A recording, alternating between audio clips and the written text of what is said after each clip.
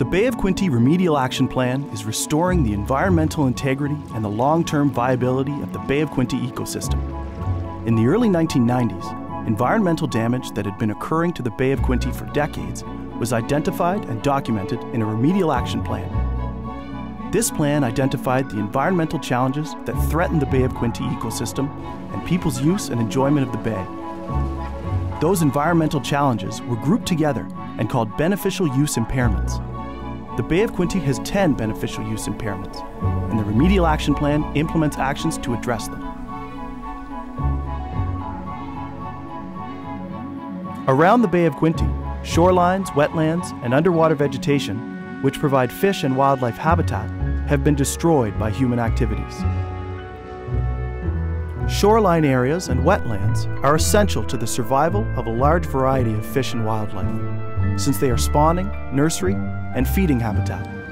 They also act as filters to improve water quality and help with flood and erosion control. Many waterfront property owners alter their shorelines, unaware of the importance of native shoreline habitat. They remove the cattails, bulrushes, and other native species and replace them with lawns and non-native plants.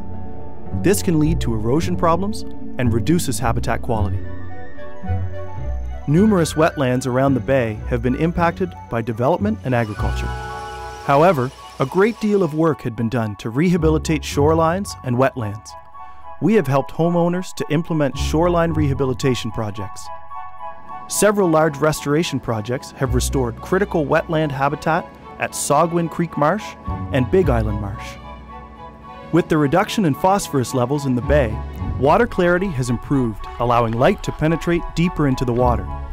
This has encouraged the regrowth of underwater plants that provide habitat for smaller prey fish like perch and sunfish, and hunting grounds for top predators like walleye, bass, and pike. By learning about the importance of natural shorelines, wetlands, and underwater vegetation in the overall ecosystem of the Bay of Quinte, you can be part of the long-term solution in helping to maintain, enhance, and rehabilitate fish and wildlife habitat around the bay. Remember, healthy bay, healthy community.